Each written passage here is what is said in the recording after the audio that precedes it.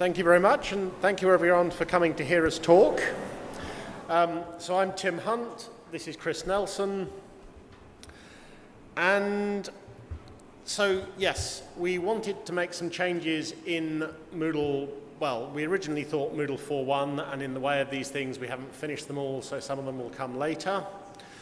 The way this talk is going to work is, first of all, I'm going to explain to you why we're going to be doing these things, but it's all going to be a bit mysterious because then only in the second half of the talk, Chris will explain what it is we're actually going to do for these reasons. And even before any of that, I just thought I'd make sure you understood what sort of organization the Open University was, because I think the context matters. So this is the Open University seen from above, or at least it's the central campus of the Open University, but this really isn't what the university is, because we're a part-time distance learning institution. So all our students are really studying from home all around the country, wherever they happen to be. And of course, most of that study in these days takes place in a really big Moodle site. So in our Moodle courses, we have online teaching texts, but they're not really text because these days they often contain a lot of multimedia, a lot of interactive activities. Some of those interactive activities are questions from the Moodle question bank that have been embedded in the learning material. We've got a plugin for that you can get from the Moodle plugins database. And when I say students are studying alone at home, that's not really true, because also students are put into groups of about 20 people with an assigned tutor who will grade their work, answer their questions, give them some online tutorials. But in this context, something like the Moodle quiz is really, really important, because for the most of the time they are studying at home. So either embedded interactive quiz questions or quizzes are really important because they're one of the few ways that students can do something and then get immediate feedback about whether that was right or not. And I think it's very well known and documented that feedback is one of the most important things when you're trying to learn something. You think you may have got it, you want to try, and you want to find out if that was right. And Moodle and online technology can do that. So we've been using Moodle for a very long time, since Moodle 1.6. We've seen it evolve over the years, and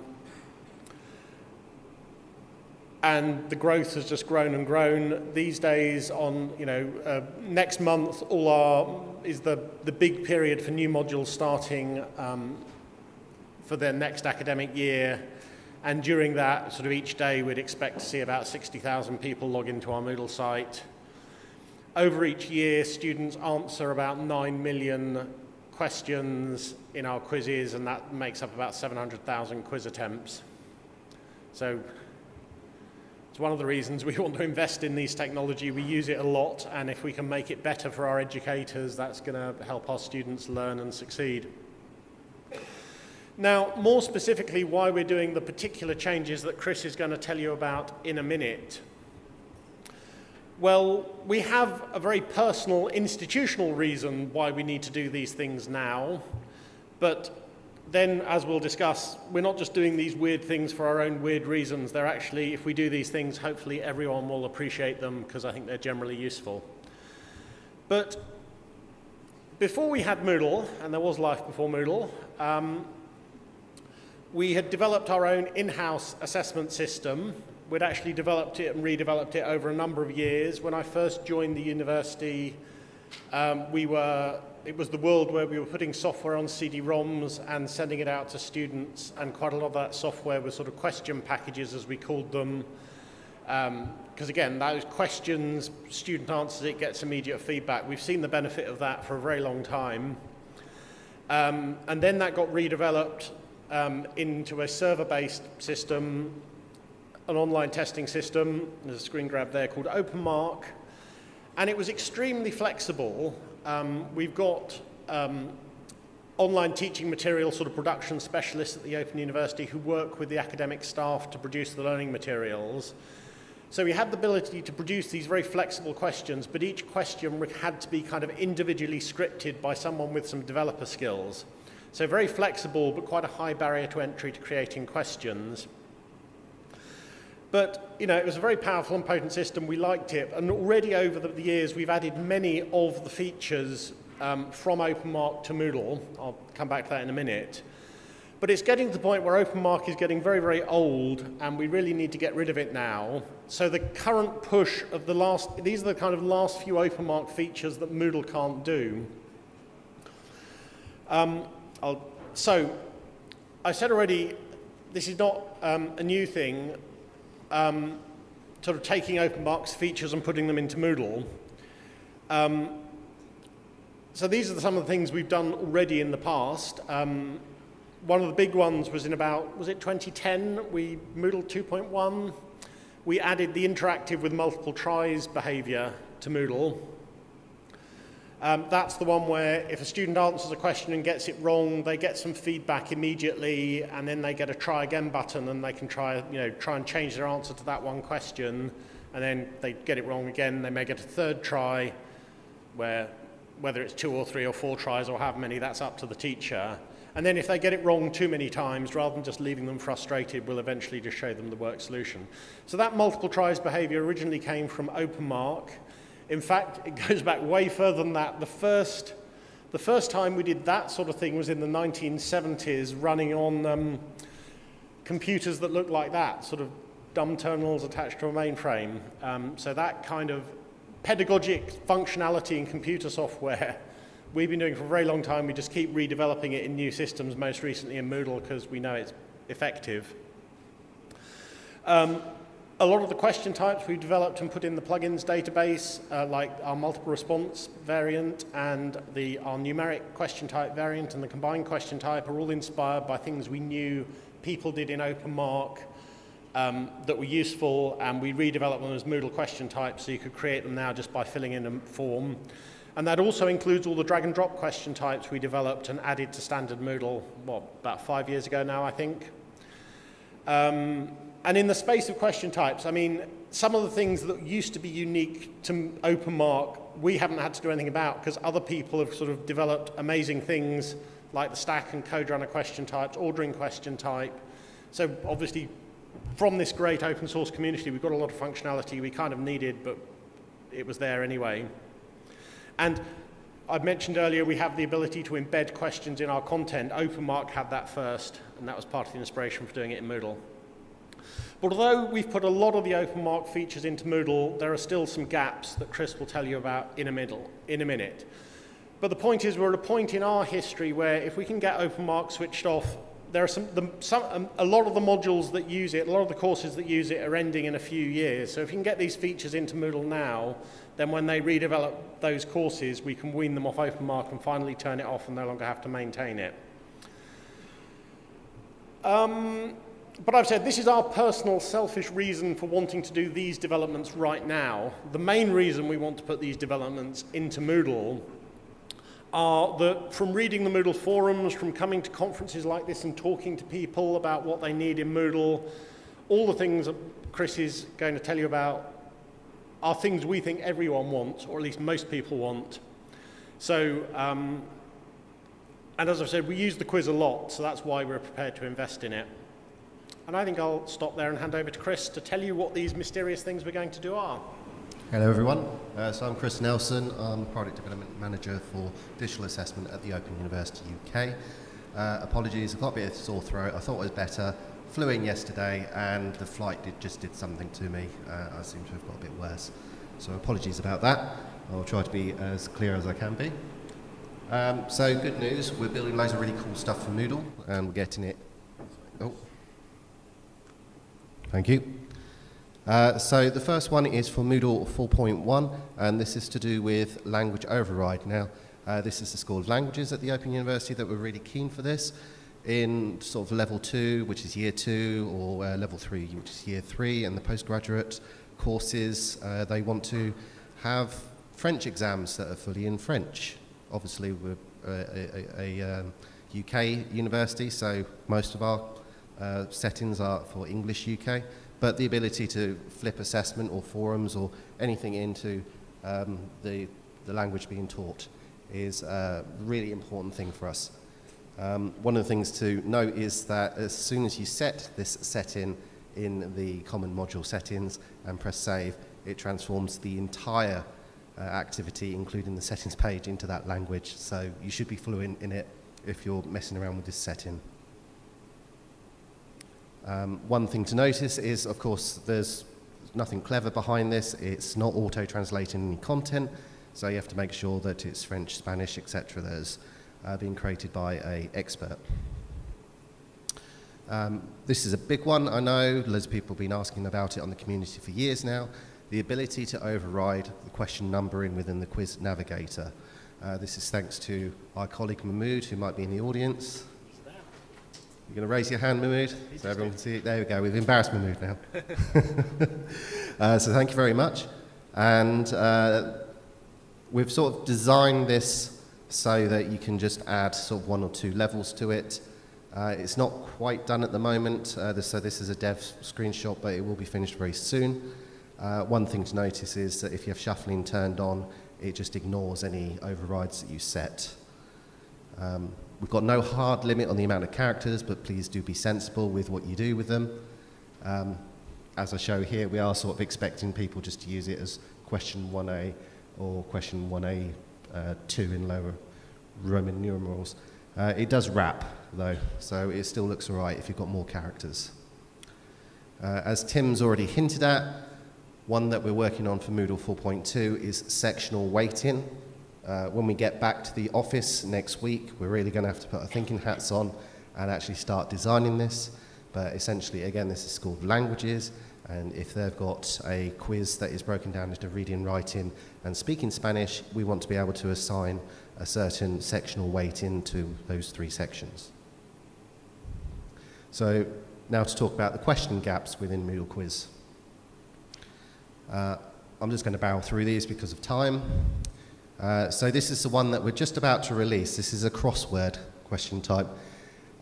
It's quite basic because it's version 1.0. Usual warnings about first releases.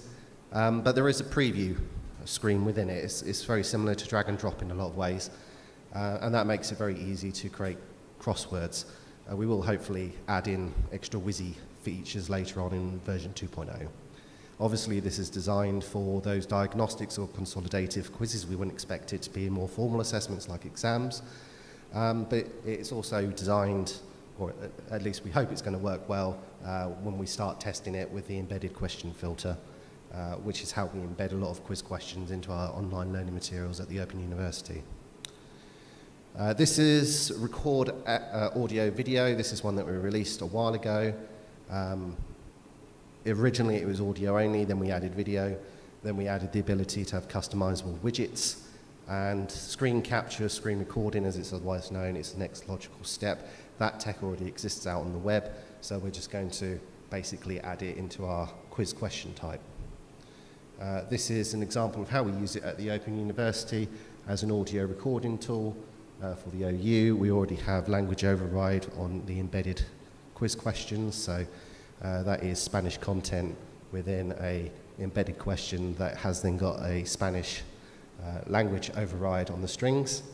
And because it's based on Record RTC, it's completely compatible with all modern browsers and even works on mobile devices as well, which has long been a problem at the OU. So this is one of the newer ones that we hope to start working on next year. We're unsure if we could have a sort of all-in-one back end, and then you have a choice of how the front end presents itself to students, or maybe it might be easier to split into distinct question types. We also are considering whether or not we want to allow single or multiple choice modes. But this is something that our faculty of STEM and School of Languages in particular are really dead keen on, especially the sorting. These are examples of current questions that have been produced as bespoke HTML5 activities. So we want to be able to create this in Moodle Quiz. This has already been shown on OpenMark, and we just want to build a Moodle equivalent. You can sort of do it in the stack question type, but we want something that's much more simple for tutors to use. And then finally, a name 3 things is a special form of pattern match, which would be more holistic. It wouldn't be per input. And then finally, there's auto-graded essays. We're not going to make an AI for this, just basically scale it up from pattern match, which is a sentence. We're also going to hopefully bring ordering into core as well. Gordon Bateson, we've been in chat with him, and he's very happy for us to work towards adding it to Moodle 4.2. There we go. Dead on time. Thank you. Thank you. Any questions? Anybody raise a hand? We will get a mic to you. Go on. So, hi, my name is Joost. I work in the University of Applied Sciences in the Netherlands. And one of the questions we get for quizzes is that we want to do a detailed analysis on which quiz questions have been answered properly and not, based on labeling, tagging, metadata. So you can group them according to maybe reception, application 1, application 2, etc. Is that in the pipeline anywhere? Because that's what competing resources and tools are offering right now. That is the kind of thing we're thinking about with the sectional grading. Is it based on the sections, headings in the quiz? Is it based on the categories of the questions? Is it based on the tags? We know roughly what we want to develop. We haven't worked out exactly what the details are. So that's what Chris says. We need to go away and actually work out those details. But that's the kind of thing, and hopefully what we will at least partially meet your needs.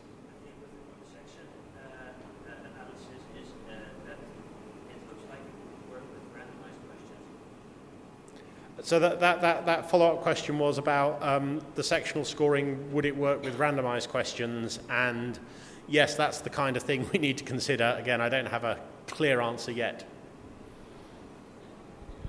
Hi, this is Abdel Hadi. Hi. Khalifa University, Abu Dhabi.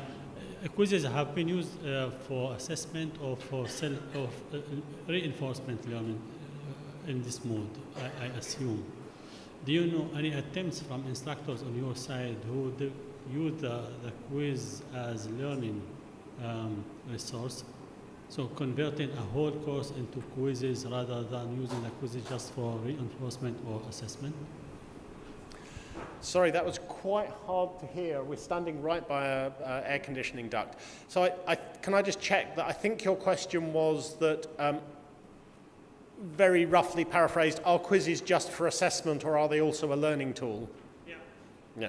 So, yeah, I think both Chris and I almost regret the fact that quizzes are associated with assessment. We mostly feel that actually, if you're thinking about the learning, as I said at the start, it's that ability to immediately give someone some feedback about some skill they're practicing. That, I mean, with feedback loops, the faster the feedback loop, the more powerful it is. And that's an area where technology, it can't grade everything, and it can't sort of conceptualize the student and give guiding feedback in the same way a human tutor could. But where it can provide useful feedback to students really quickly whenever the student wants to study, that is such a powerful learning tool. And that's how I most like to think about the quiz. And it's also why we made, so during this talk we mentioned various plugins, including the record audio question type, our embedded question system. They're mostly in the plugins database, and you can grab them now if you scan those QR codes or just search for them. It's why we made the embedded question system, so you didn't have to go and do a quiz of 10 questions separate from the learning. You could put an individual question as a bit of interactivity and feedback in the middle of reading and learning about something. So thank you for asking that question. Who next? There's a question there. Microphone just coming towards you. Thank you. Can we limit the quality of the audio file in the record audio questions? If we can limit the quality of the audio files in the record AV question. Well, we've got it set to MP3. Yeah, so the site administrator gets an overall quality control on the bandwidth used. I don't think teachers can control it individually for individual questions, at least not yet.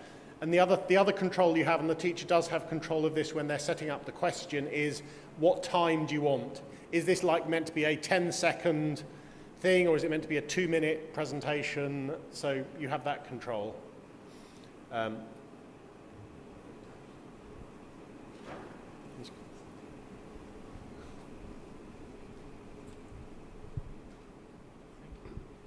you. Can you guys hear me okay?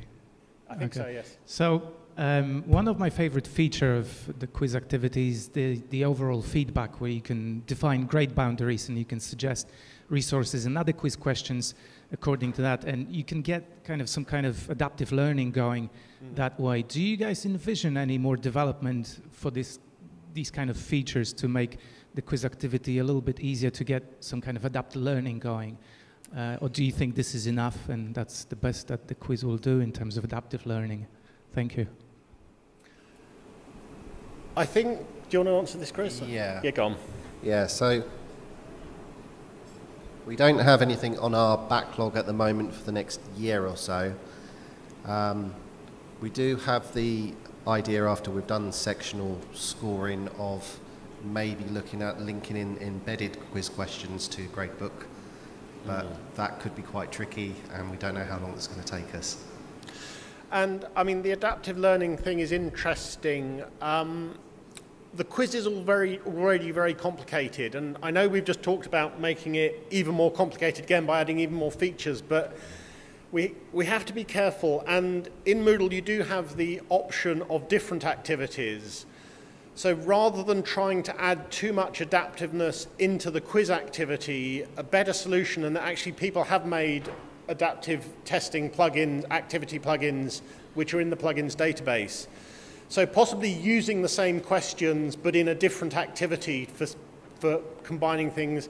I kind of think one of the things that keeps the complexity of the quiz sort of limited is it is a fixed number of questions, and all students get the same number of questions, which becomes important for the reporting and the statistics. So I kind of feel the way to meet that requirement is to develop new activities that use the questions but sequence them differently. And some already exist if you look in the plugins database.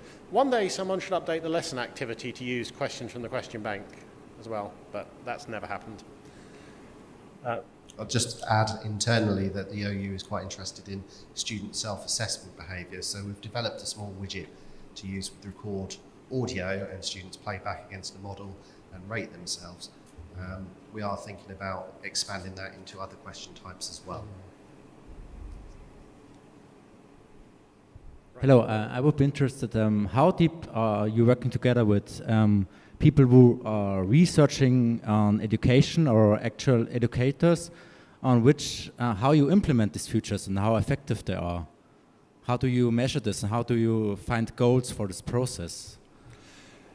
So within the Open University, we have what we call scholarship centres. The first one was in the STEM faculty, and then that was so successful they set them up in our other 4 faculties. And the idea there is to give academics a bit of time to run a project to evaluate something they're learning. So, giving a framework for people to do these kind of scholarship projects about how effective is the techniques we're trying in our teaching. And it provides a framework for doing the projects. It also has things like an annual conference where people can talk about what they've done and what they've learned and disseminate it.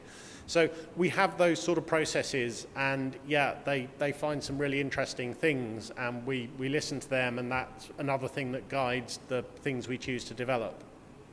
I'd also add that we've got the learning design team at the That's true, yes. OU as yeah. well, and they work with the course teams generally to develop good practice more than scholarship.